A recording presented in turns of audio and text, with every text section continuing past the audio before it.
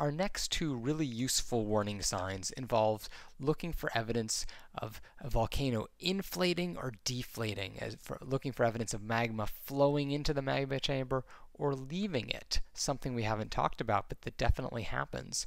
And the first part of this warning sign, number 5, is by looking at measurements we can take on the ground.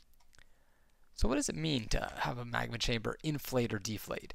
Well, let's look at this magma chamber again, and let's talk about when new magma comes into it, needs a little bit more space, so it's going to push the rocks around it out of the way, and it's actually going to deform the shape of the volcano at the surface.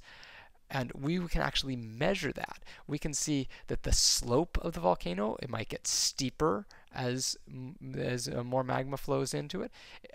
And if we took a tape measure from one side of the volcano to the other, that tape measure might actually need to be longer because all of a sudden everything's stretched out.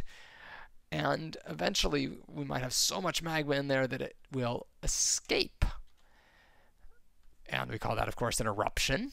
And as magma leaves out the top, the magma chamber is going to basically shrink back down to its original size, and so will the volcano at the surface. And we actually see this. This is a schematic showing how we make some measurements of that. This is supposed to be a volcano, and this is the crater at the top of it. You might have a particular instrument called a tilt meter, which kind of works like a carpenter's level, and it basically tells you that all of a sudden, as the volcano has inflated, the angle is steeper than it was before.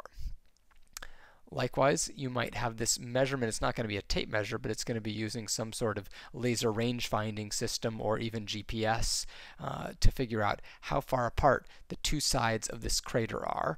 And when you swell up the whole volcano, it all of a sudden takes more distance to get across that crater, and we can actually measure that.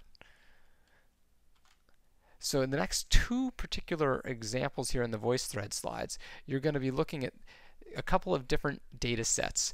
This one's showing the distance across a crater, just like I described for you, and you're going to tell me what you can tell about what's happening to the magma chamber underneath and how you know it. And in this one, we're going to be looking at arrows showing the motion of a particular point. So this little spot right here moved over to the east a little bit. This spot here moved to the north. And you're going to try and see if you can figure out if that represents inflation or deflation. You're going to have to do a little bit of spatial thinking here. So give those a try, and I'll comment and give you feedback once you do.